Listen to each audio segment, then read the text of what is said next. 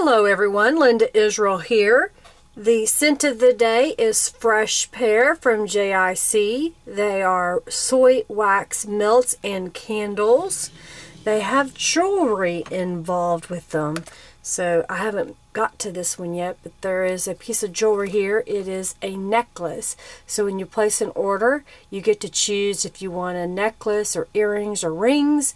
And on the rings, you get to choose what size.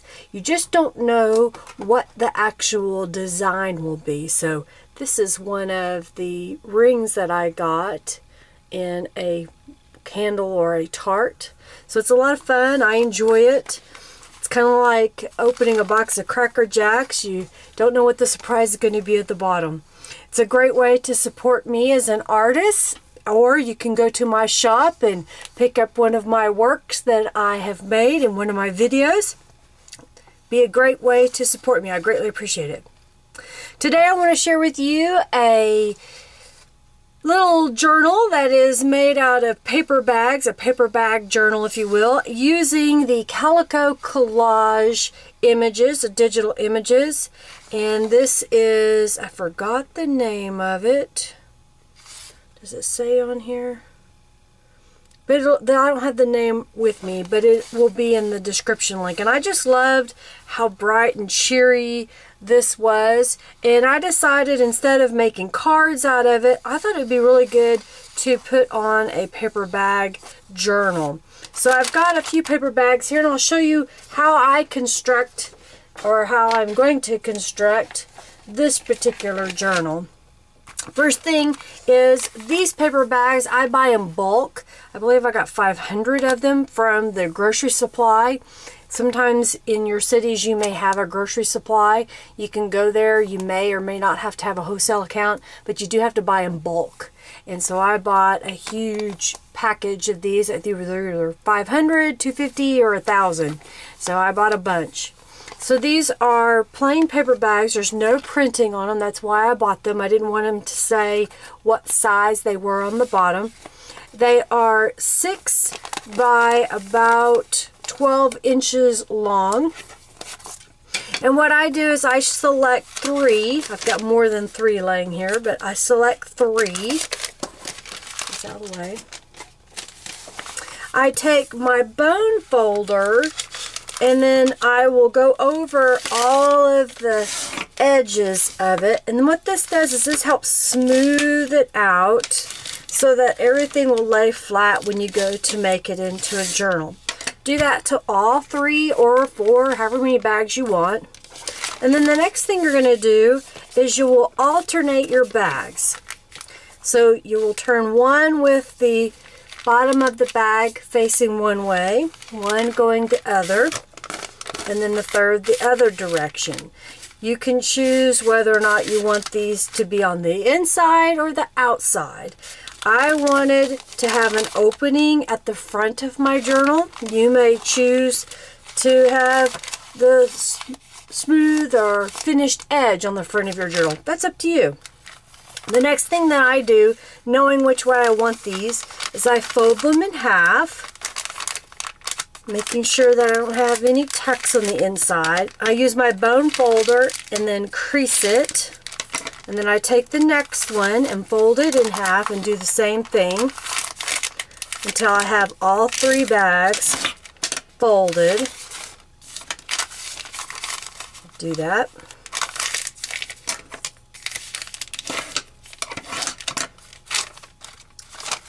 Have all 3 bags stacked together so that they won't move around on me. I take little binder clips. You can use whatever's convenient to you, paper clips, binder clips. And I push them all together so I know that they're not going to move around.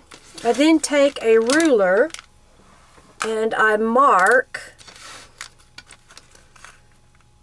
down the center 1 inch little dots so I know where I'm going to punch my holes for the binding. So you can see I marked 2 little dots.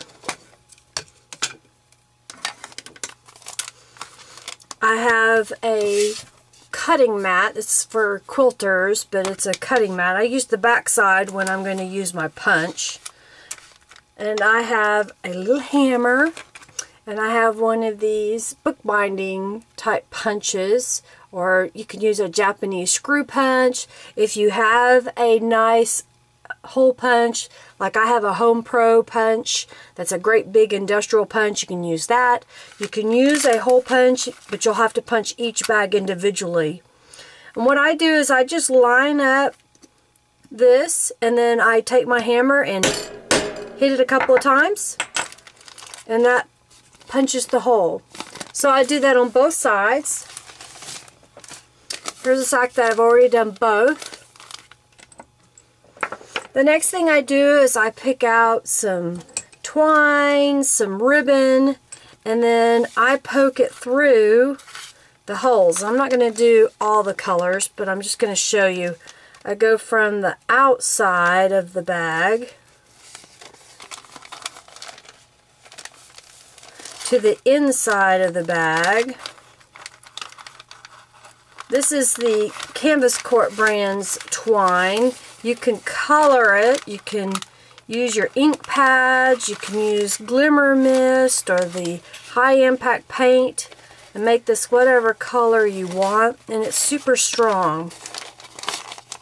So basically this is becoming like a sewn book, in that if you wanted, you could take a spine and put it on the back side and then sew this through. What I would do is pull a piece through, come up, and then you can tie it, make a knot or two, make a bow, whatever you like. Cut off the excess. If you want to add more ribbon, you can, but that'll at least get those together so that you have those that won't fall apart. So then what I do is I measure the front of this. Each bag's going to be different, so you want to measure it. And I can see here that this is approximately 6 inches square. So I've decided to cut my paper at 5.5 inches square, and that's what I did. I went through and cut all of my papers that I wanted to cover each surface to be 5.5 inches, and then we'll address the flap in a moment.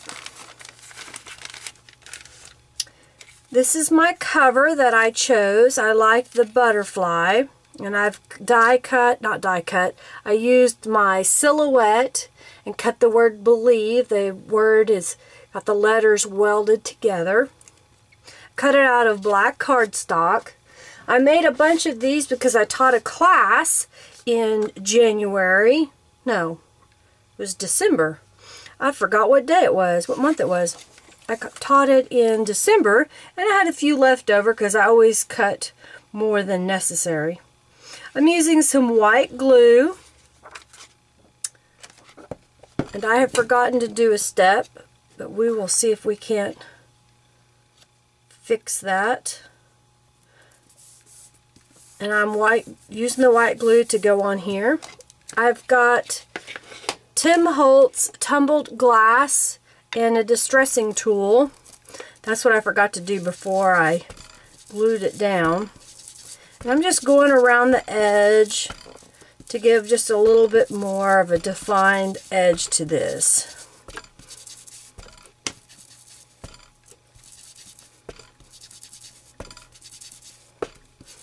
It's a real light blue, so it may be hard for you to see on camera, but it does make a difference, especially when you have a little bit of a white edge showing. The scrapbook paper is from my stash. It was an old pad that I had that was called, let's see, it was from My Mind's Eye Wild Asparagus. So it may not be something that's current, but I liked it, so I used it, trying to use up the papers I have in my stash. Now for the digital image, because I did cut the edge, I've got my Brutus Monroe detail ink, and I'm going to just go over the edge, and what that'll do is that will finish that white cut from the paper. and it'll make it look all finished. I like this particular pad of digital designs that she made.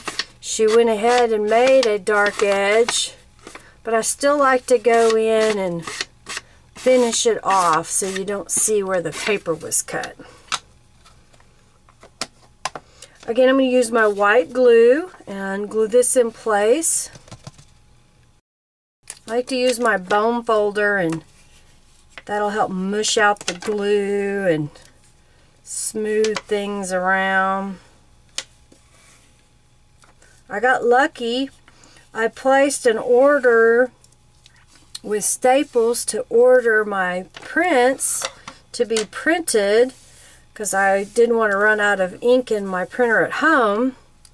And when I went to pick them up, I had ordered one copy of 6 sheets of paper and another copy set that was 21, and it was 2.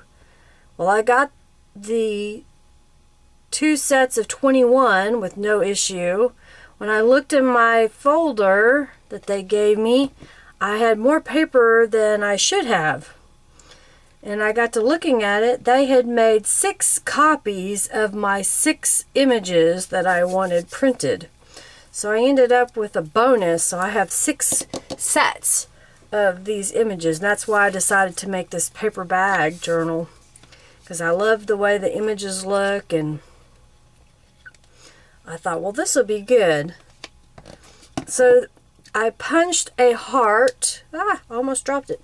I punched a heart. This is from Paper Studios. That's this heart here. And then I used my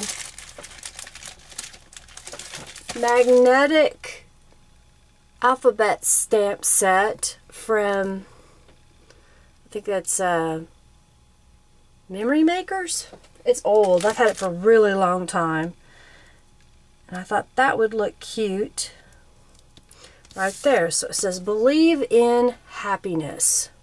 So that's going to be the cover of my journal.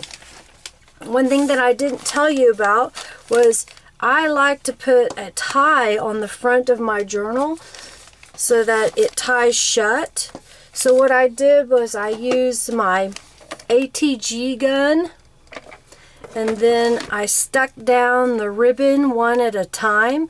So these are stuck on top of each other. And I did that on the front, and I did that on the back. So they're not going anywhere. And now I'm going to take the cover and put that on here. Again, I'm going to use my white glue. Make sure I have it right side up, so that you didn't have to watch the whole video of me making this journal from start to finish of gluing the same paper over and over. I have already gone in and started a few pages. So here we are to one of the inside pages. I've got all my little pieces here that I want to go. Now this is where the flap is.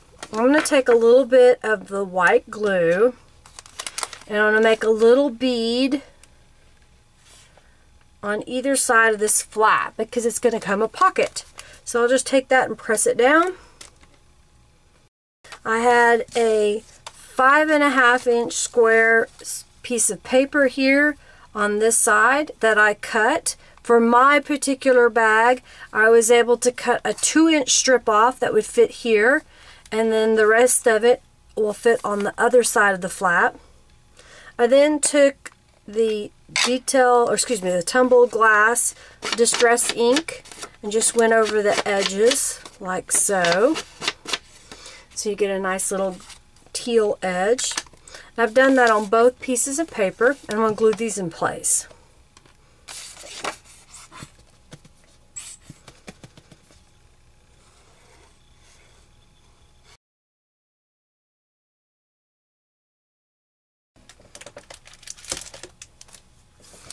I cut a label-shaped, what's called top note die, and it was out of chipboard, and I painted it with a acrylic paint.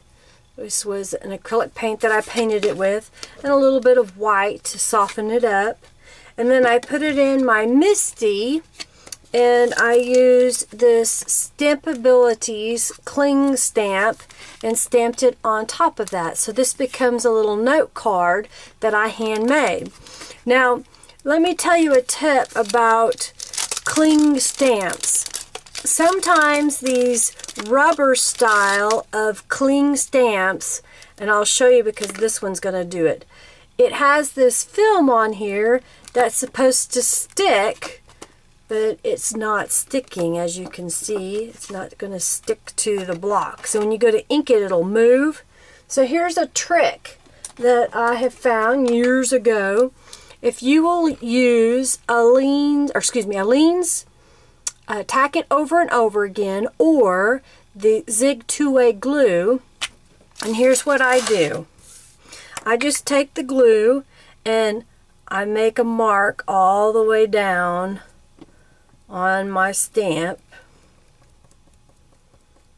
It dries clear and it dries sticky. So I'll let that air dry for a couple of seconds, maybe up to like 30, and then my stamp that wouldn't stick before will stick again. So if you ever have a stamp like this that you've washed it, it just won't stick to anything, try using the Zig two-way glue to stick it back down onto your acrylic blocks and the storage sheet that it comes on. So you don't have to give up and throw a stamp away. There is a way to make it stick again. Well, that's how I made this little journaling note, and that's going to go inside of here.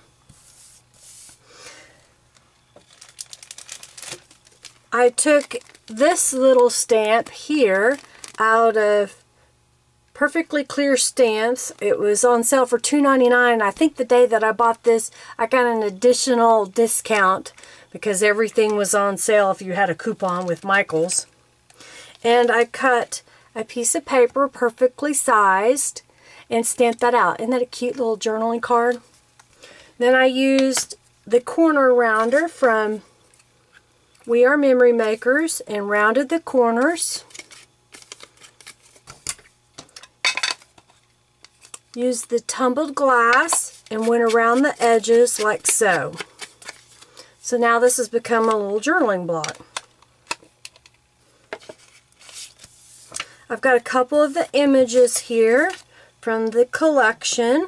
So I'm going to use the Brutus Monroe Detail ink and go around the edges.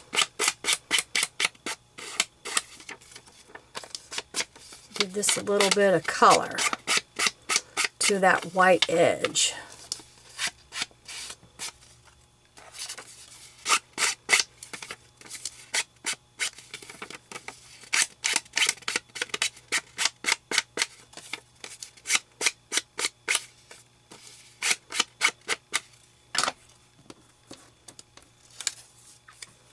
I have a scrap piece from cutting all of the pages, and what I like to do when I make a project is use every little piece. So this was just a piece that was left over, and I am going around it with the tumbled glass to finish that white edge, and we're going to use that on here.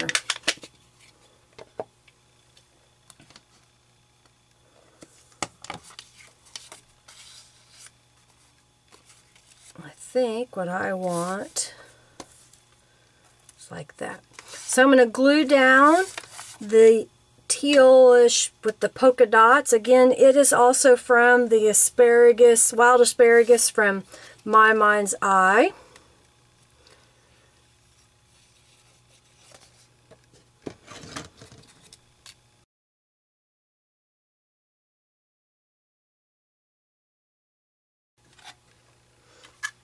I have a butterfly die that I've put in my Xyron sticker maker. I'm just going to pull that out of here. And then I'm going to use my bone folder to get all the adhesive on there as possible. You peel off the top portion. Now because there's little holes in there, all the glue may not have gone to the transfer paper. So what I like to do is take my finger and just kind of rub over it. And what'll happen is the glue that's not stuck to the paper will ball up. I don't know if you can see that. And I can just brush it away.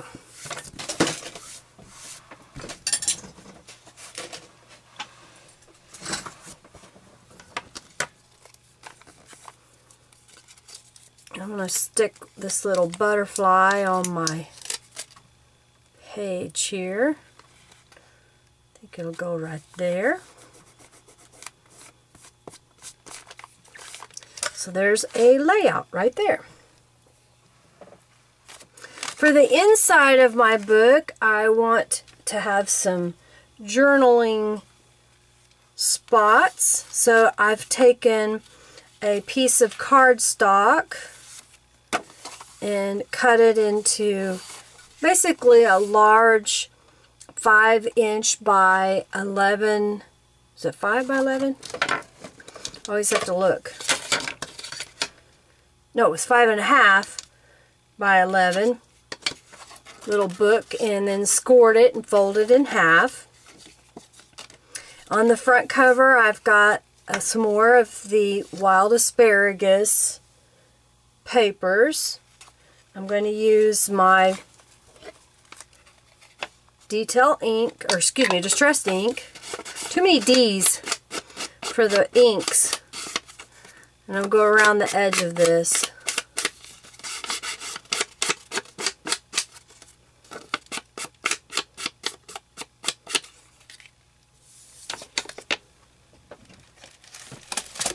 And then I stamped out of the Stampology from Autumn Leaves these sayings here, and one of them was happiness, giggles, and smiles.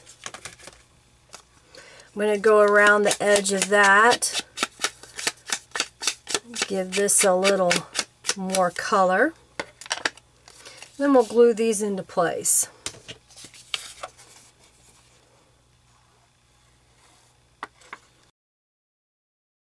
I have another one of the butterflies that I ran through my sticker maker, so we'll put that on here. So that's my outside cover.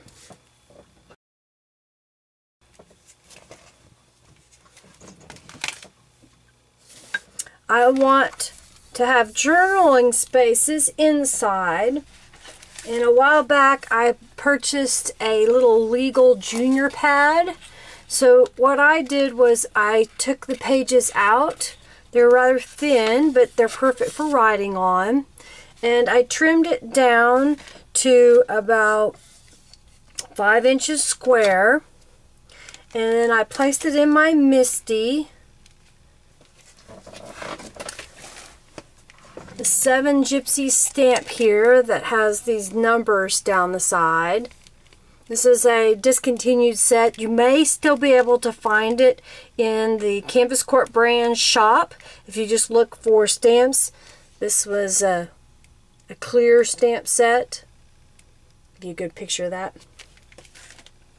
And I stamped it down the side of my paper. So it has this nice little image on the side and still plenty of room to write. I did that on 4 sheets of paper for each side. I had some scraps of paper left over from trimming this down, and those are going to go at the top. So what I did was I lined up all the papers. I then took my piece that was going to go across the top and took a look at it and made sure that it was in the center. Took a binder clip and clipped it so it wouldn't move. I took my stapler and then stapled this in place, making sure it went all the way through on the back side.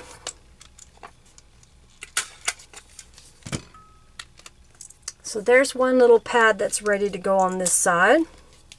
And we'll do the other one.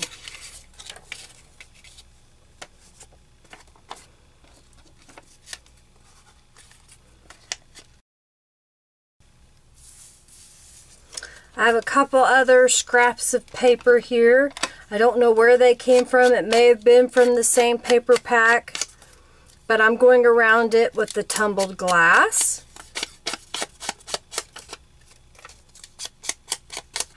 And it's going to go over my staples.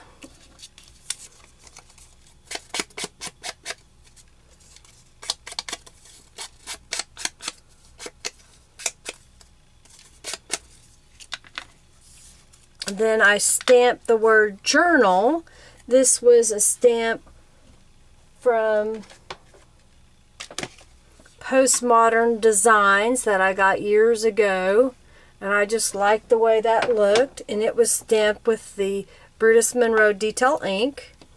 So I'm going to go around that.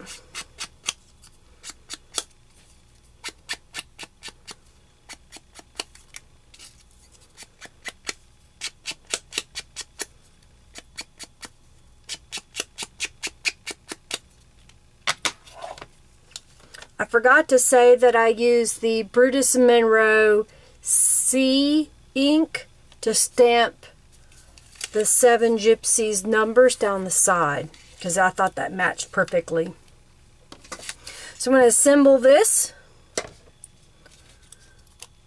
glue the journal on top of the scrap, and then glue the scrap on top of the staples.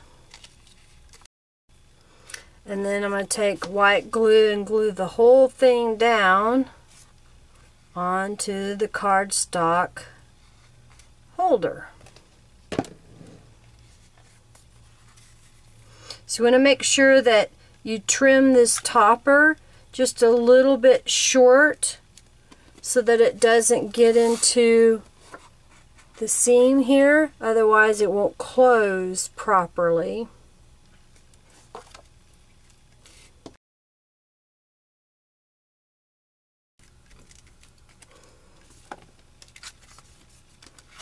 And there is a little journal that'll go within the big journal. This is one of the journals that went into the pockets that were naturally formed from the bags.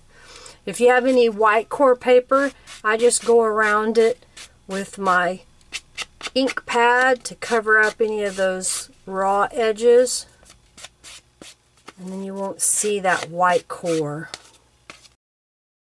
Now I want to do the back cover.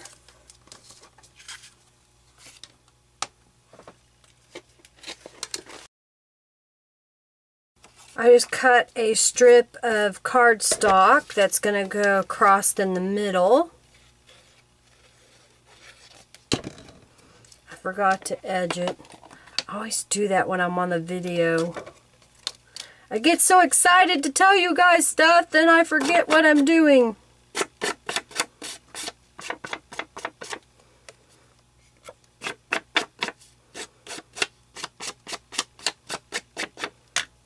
Alright, set this across in the middle.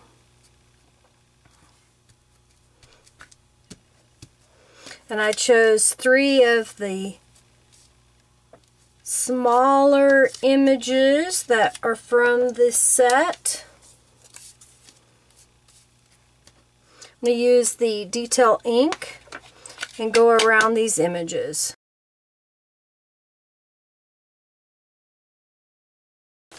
And there's my back cover. Alright, so flip through for this little journal that I made. So here's the cover that I made for you today. And then just inside is the journal that we made today. And then here is a second journal. Same concept. I knew I forgot to do something. I want to fix that. I had stamped this image on here before and I forgot. There. This is a Postmodern Designs little swirl stamp. So I stamped that on there as well. And then this is my next spread here. This was again one of the words that I cut with my silhouette. Another one of the labels, and of course the image. This is a word I stamped from Postmodern Design. Label and the image there. Here is the page that I did for you today that has the pocket, so you can add other things to it if you want. Here's the next pocket. So there's another journal there. Here's another one. This was a stamp set that I picked up. I got 3 of them. These were from Stampabilities. They're clear stamps, and I just love the little sayings. I keep pulling them out when I should put them back in. There's the next spread that I made. Again, this is a stamp from Postmodern Designs. Another pocket. The next 2-page spread from Postmodern Design again. 2 more of these journals. There's one. I just like the natural pocket that the bag makes. Here's another. Here's the last page. And then here's the back. And then this can be tied shut.